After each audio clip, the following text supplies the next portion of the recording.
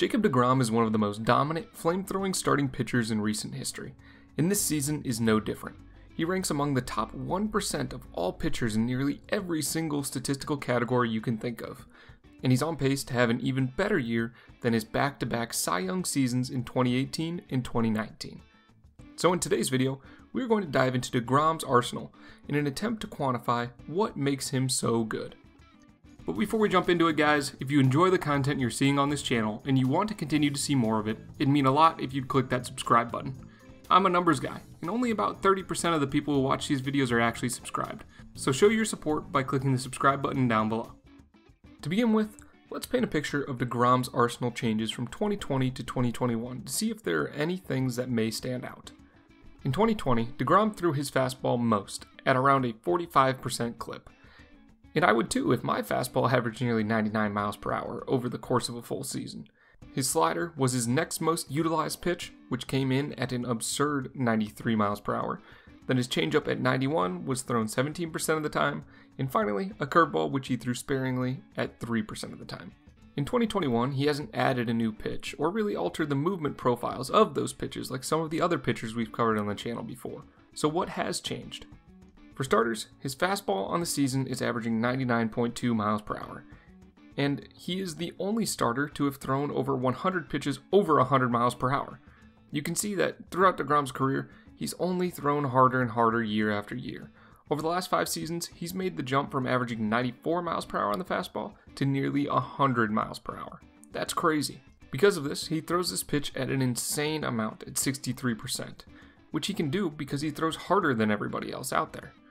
As you can tell from this year-to-year pitch usage chart, his fastball has typically sat in about the 45% usage rate. So, a rate of 63% is a massive jump, especially when we add in the league average fastball usage percentage that has been steadily declining over the past decade. So this is a big deal. As for the rest of his arsenal, obviously we will notice that the rest of his pitches will have gone down slightly, but that makes sense because of the increased usage rate of his fastball. The slider has gone down slightly, the changeup has taken a massive hit from 17% to just over 10%, and the curveball has only been thrown 3 times on the year. So when looking at the numbers here, the most notable change is Degrom's increased usage of his fastball. I mentioned briefly earlier that his movement profiles haven't changed much, but let's take a quick look to show you what I'm talking about. This is a chart of Degrom's 2020 movement profiles from Brooks Baseball, and then we can overlay his 2021 numbers to see if we notice anything that has changed. For me, nothing really drastic has changed at all. The fastball cluster is right on top of each other, and the changeup, slider, and curveball are about the same as well. So his recent success is less about changing what tools he has in his toolbox and more about utilizing the tools to the best of their capabilities. Let me explain. Here is a heat map of where Degrom has thrown all of his pitches in 2020.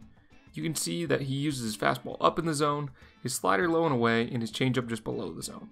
But if we hop over to his 2021 location plots, we can see a few subtle changes.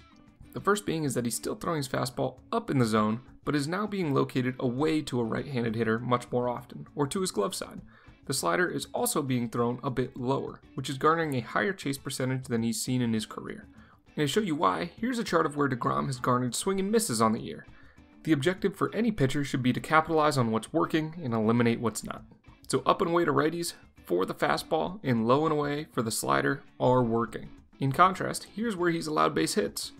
When he leaves pitches over the zone, that's when hitters do damage, which isn't happening very often to be fair. Seeing images like these are incredibly useful for athletes when beginning to understand where they should be utilizing their stuff in the zone. Alright, so we've covered everything in Degrom's arsenal, but what other metrics have made him so successful this year? I listed out these earlier, but many of these stats are great indicators of how a pitcher performs in-game over the course of a season. Comparing items like ERA to expected ERA gives you an idea of where a pitcher may end up, so seeing a split between the two may indicate Degrom is due for some regression as the season progresses.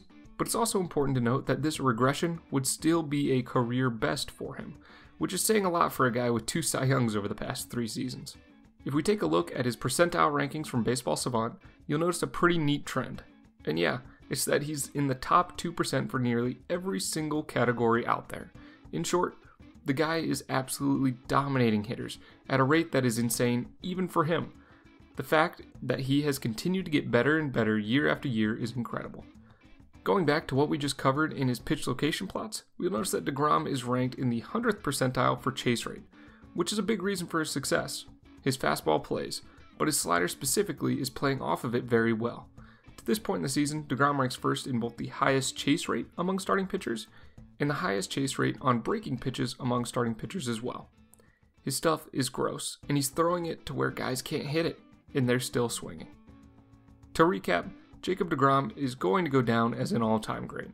Watching him continue to dominate year after year has been incredibly entertaining to follow, and his stuff is only getting better. The application of data in today's game plays a big role in helping guys determine where their individual stuff may play best, and in looking into the numbers that we've seen today, it's clear that Degrom knows where his stuff plays, thanks to the different data collection methods like TrackMan. If you enjoyed today's video and want to see more like it, make sure you let me know in the comments down below. We'll catch you in the next one. Thanks for tuning in to today's video, guys. If you enjoyed, please hit that subscribe button. If you want to keep learning more, here's a video and a playlist that I think you'd enjoy checking out. I'll catch you in the next one.